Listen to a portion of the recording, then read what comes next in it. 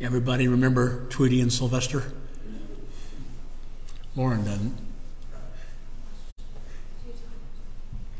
I've used a lighthearted picture for the introduction to a message that may be somewhat on the dark side this morning.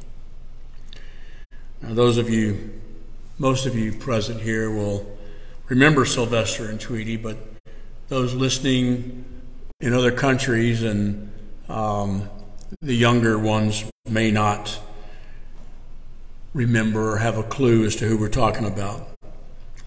What I have to talk about this morning is not always pleasant, just as Sylvester's failure to catch the Tweety bird always left him feeling rather unpleasant. There are many today who would say that what I will share has no bearing for the modern Christian who truly understands God's intent and purpose for us. However, I have not yet come to the place where I get to pick and choose which scriptures I believe and which ones I discard. Our scripture reading today has us in the book of Hebrews, which is all about, the book of Hebrews is all about comparing Jesus to everything that the Jews held dear, everything that they believed, everything that was a part of their religion. The book of Hebrews compares that all the way through. And the writer of Hebrews goes to great lengths to show that Jesus is better than anything they had ever known or anything they will know.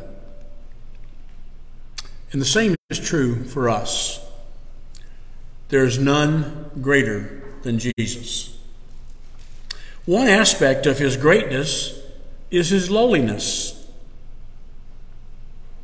He chose to become a human. He came to us as a baby in the weakness of human flesh. And Paul tells us in Philippians that he not only did that, but he humbled himself even further by accepting death. We read in Philippians chapter 2 and verse 8, and being found in human form, he humbled himself by becoming obedient to the point of death, even death on a cross. So not only the lowliness of becoming human and not only the lowliness of the cessation of life, but even the manner of the ending of his life was part of the plan for our benefit through his humility. I want to focus on that one aspect from the life of Jesus as we find it in the letter to the Hebrews. For it was fitting that he, referring to God, for whom and by whom all things exist, in bringing many sons to glory, should make the founder of their salvation, Jesus, perfect through suffering. Now, the last statement of that verse should cause you to question some things. It is talking about Jesus, and it says that he was made perfect. Wasn't he already perfect? Now, that's the belief of many, but it is not necessarily what we learn from the Bible. In Luke chapter 2 and verse 52, we read, and Jesus increased in wisdom and in stature and in favor with God and man. Now, the word stature simply refers to his natural growth as a human being, from a baby through a child, a teenager to an adult. But Luke also tells us that Jesus increased in wisdom and in favor with God and man. To increase would certainly imply a growth from a lesser to a greater condition. Then we have another place in Hebrews which speaks of his growth. In chapter 5 and verse 8 it says, although he was a son, he learned obedience through what he suffered. Here it says he learned how to obey. It was a process. Now, these passages indicate that the child Jesus was not perfect, not complete in his beginnings. Now, I know that some people will allow their mind to start wandering off into thinking about sinless perfection, but that is not what these verses are talking about. There's no implication or indication in the thought of growth and learning that any kind of sin was involved. yet that is where most people go whenever the thought of perfection comes up. I have yet to quote, and this is in 60 years of ministry, I have yet to quote Matthew 5:48, and someone will say, nobody's perfect. Matthew 5:48 says, it's from the Sermon on the Mount, it says, you shall be perfect even as your heavenly Father is perfect. And whenever I read that verse, somebody will pipe up and say, nobody's perfect. They're going to object. Are they objecting to the Scripture or to some thought? I don't know. But it's always been fascinating to me. Now that's a whole nother subject. And it's probably one we should talk about sometime, but not this morning. But we do need to talk about Jesus' perfection and the fact that he had to grow into it. But I want you to be clear, the Bible can speak of being perfect without the thought of sinless perfection being, but we're not talking about sin, we're talking about something else. We know that Jesus had no sin until he became sin for us, as we read in 2 Corinthians chapter 5 and verse 21. For our sake, he, that is God, made him, Jesus, to be sin who knew no sin. Okay? He did not ever know sin, but he became sin for us. But let's get back to the subject of his suffering and its effects. He learned from what he suffered, and he left us an example that we should also learn from what we suffer. Experience is supposed to be a good teacher, but only if we can learn something from our experience. Now, I've had to go through some things more than once, many times, before I could learn what I was supposed to know. Now, maybe I'm different from everybody else, but experience is supposed to teach us, and it eventually will. So what is suffering? Simply put, suffering is anything with which you are discomforted. That's suffering. Doesn't have to be anything traumatic. It can be great or it can be small. But those two concepts are actually in the eye of the beholder. Because I'm sure you've heard the statement, don't cry over spilled milk.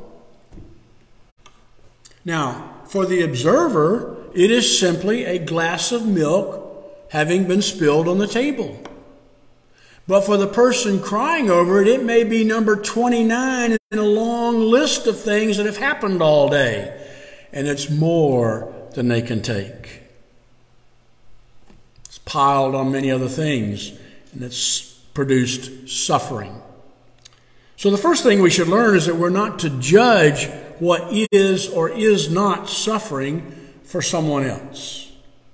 For us, individually, we can decide. If it's uncomfortable, you can call it suffering. You know what it's like when you get an itch on your back that you can't reach anymore to scratch. It's suffering until you can get that puppy taken care of. Remember, I told you recently that you cannot love anyone whom you judge. And if you're judging their suffering, you can't love them. And if you're assessing the level of their suffering, then you are judging them. And that's not what we're called to do. We're supposed to be able to comfort others whenever they are going through their tough time. That's what we read in 2 Corinthians chapter 1 and verse 4, that God comforts us in all our affliction so that we may be able to comfort those who are in any affliction with the comfort with which we ourselves are comforted by God.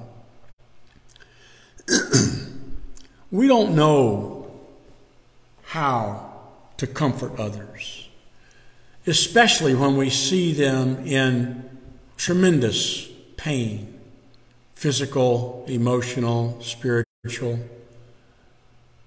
We often, at least for me, I find myself at a loss for words, how to comfort someone. And yet that's supposed to be my part of my ministry, is to be there to comfort and to comfort with words.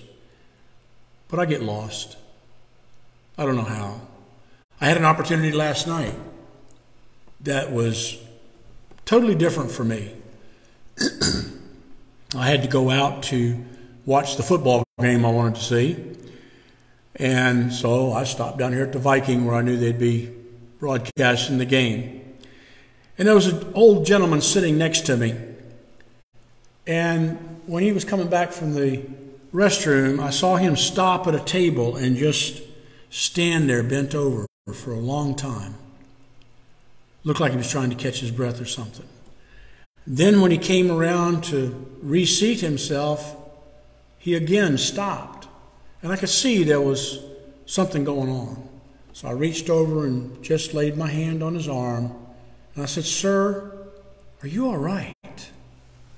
It's amazing what that bit of concern did for that gentleman. That was an eye-opener for me. I had no idea the impact that it would have on someone's life. That's what we're called to do, is to comfort people. And like I say, we may not always know how. I didn't know that's what I was doing. I was genuinely concerned for the gentleman. I didn't want him passing out on the floor or whatever. We are called to be the source of comfort for those who may be suffering when we are in contact with it, when we come across it. Now, there are many today, especially on some of my streams on Facebook, who say that as children of God, we should not suffer at all.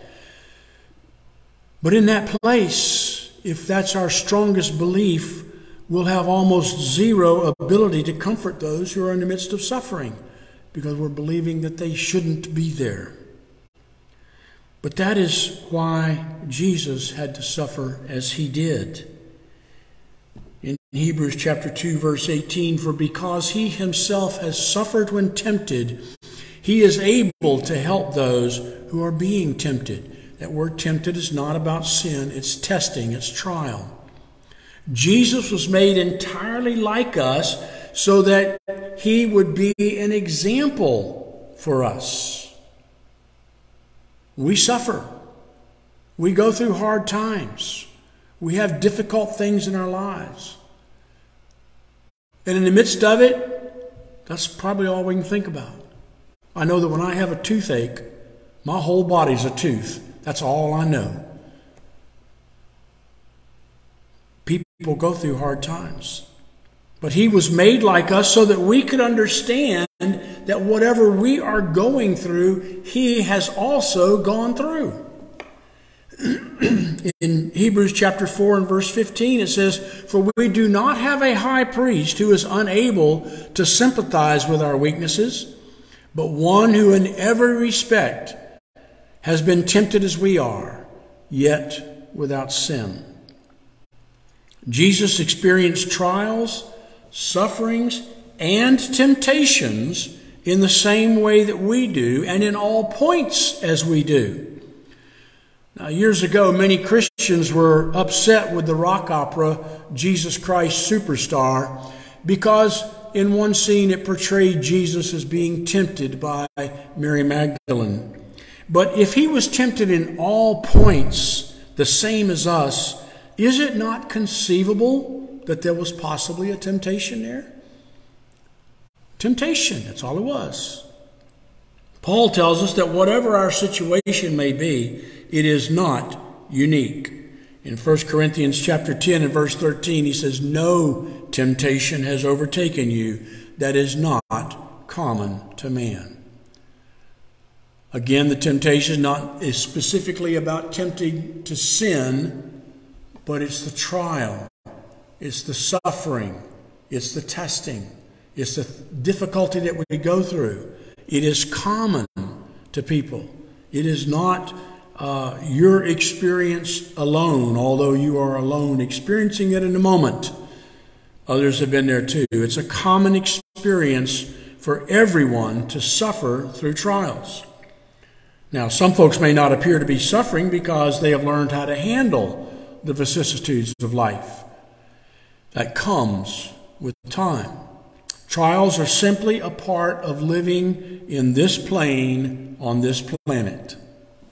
And that is what Jesus told his disciples in John chapter 16 and verse 33. He says, "I have said these things to you, that in me you may have peace. In the world you will have tribulation. But take heart, I have overcome the world." I've can remember the first time I read that verse of Scripture, my reaction was, well, whoopee. It just didn't make a whole lot of sense. But in Him I have peace. In the world I have tribulation. Therefore, could that possibly be a sign for us when our peace is disturbed? Could that mean that we have lost our center in Him? Tribulation, trials, and suffering are a part of our existence in this world, but they do not have to disturb us. So what are we to do when we find ourselves in the midst of an ongoing trial? Well, we're not left to our imagination in this, as the Scriptures give us plenty of ways by which we can comfort and escape the pressures of the trial. So I'm going to close by showing you a few of these verses. In James chapter 5 and verse 13 we read, "Is anyone among you suffering? Let him complain and tell everybody else about it." That's not what it says, is it? It says let him pray. But what do we usually do? We complain and tell everybody else about how bad we're suffering. Is anyone among you suffering? Let him pray. In Hebrews chapter 4 and verse 16, "Let us then with confidence draw near to the throne of grace, that we may receive mercy and find grace to help in time of need."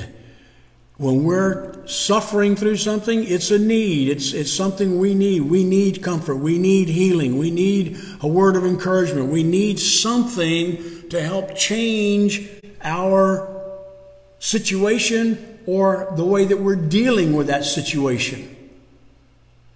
So what do? We approach the throne of grace with confidence, not with fear, not with the attitude that I was brought up on, that we're suffering for Jesus. Learn to pray. Looking to Jesus, the founder and perfecter of our faith, who for the joy that was set before Him endured the cross, despising the shame, and is seated at the right hand of the throne of God. Jesus looked beyond the suffering. That is much easier said than done. Suffering causes us to focus on our pain. But as we learn to look more and more to the Lord, the easier it becomes to look to Jesus and say, "Lord, this is a pile of crap. I need help."